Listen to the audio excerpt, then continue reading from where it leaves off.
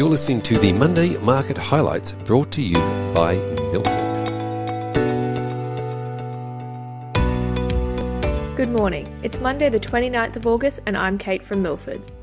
Fed Chair Powell's FOMC speech suggested he was incrementally more hawkish than at the last meeting, specifically regarding the willingness to risk higher unemployment and a recession to control inflation.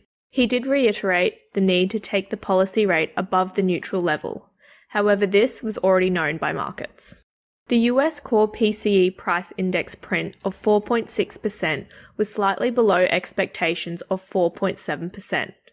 The total PCE price index came in at 6.3%, down 0.5% from June. Also from the US, the durable goods data missed forecasts, and US home sales fell to the lowest levels since the start of the pandemic at negative 12.6%. But the US consumer received a boost with the announcement that $10,000 of student debt will be cleared for most borrowers. The European Central Bank's minutes for the last policy meeting showed the ECB is set to continue with interest rate hikes to combat rapidly rising inflation. Turning to equity news, we are now through the bulk of Australian reporting season, with the key themes being FY22 results across the board saw more companies beat than miss. Also, second half results held up better than expected, with the median company beating consensus at the half-year NPAT line by 0.7%. However, upgrades to FY23 forecasts have been rare, and many companies only providing qualitative guidance, which has generally been cautious. Into some key results, Woolworths' result was slightly above consensus, delivering net operating profit after tax of $1.5 billion, growth of 1% versus the previous corresponding period. The New Zealand business performance was worse than the pre-guide, flagging operational challenges, which was accelerated by the competitive environment. Woolworths sales continued to outperform relative to Coles. For example, fourth quarter Australian food segment like-for-like sales grew 5.2% compared to Coles, which grew 3.7%. Both Coles and Woolworths' outlook commentary was subdued, but unwinding COVID-related costs and food inflation will provide a tailwind in FY23. Qantas reported an underlying profit before tax loss of $1.86 billion.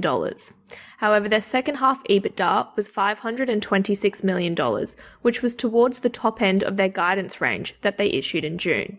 Qantas also announced a $400 million buyback, which highlights the strength of their balance sheet and management's confidence in the outlook. On the outlook, management expect to fully recover earnings within FY23. With demand recovery and higher ticket prices offsetting higher fuel costs, and Qantas improving their operational performance.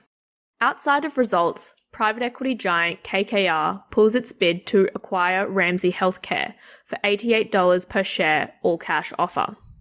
The consortium led by KKR indicated that it remains committed to the alternative structure, whereby Ramsey shareholders would be able to elect to receive a 100% cash consideration of $88 per share for their first 5,000 Ramsey shares, and excess shares would receive $78.20 per share, and approximately 0.22 Ramsey Santé shares.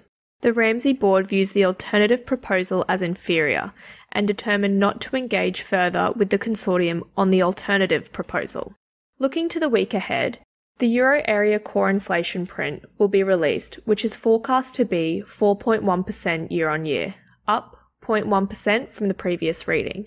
There are a few important data points from the US to look out for next week, including the consumer confidence measure for August, which is forecast to be 98.2, up from 95.7 previously.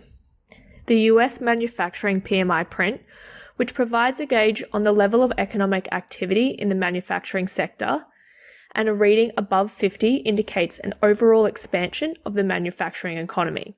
The August reading is expected to be 52.6, down 0.2 from July. The non-farm payrolls is forecast to be 290,000, down from approximately 530,000 in July. We will also see the US unemployment rate later in the week. The July reading was 3.5%, and analysts expect it to remain unchanged. And finally, Australian reporting season will wrap up this week, with a few companies left to report their full year 2022 results. Thank you for listening, and we will see you next week.